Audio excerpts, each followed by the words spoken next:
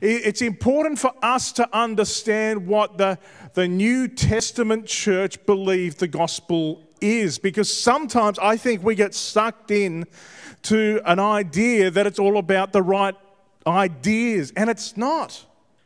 Here, Paul shares the gospel that was first shared with him. What is it? What is the gospel that Paul is preaching? It's a statement of historical events that actually happened, and as if to say, if you want to test it out, go and talk to some of these people. They were there. You can go and talk to them, which is part of why historians date this to within 3 to 5 years of Jesus' death and resurrection. Don't let anybody tell you that the Bible is not based on historical fact. In fact, it is one of the best historically attested ancient documents we have.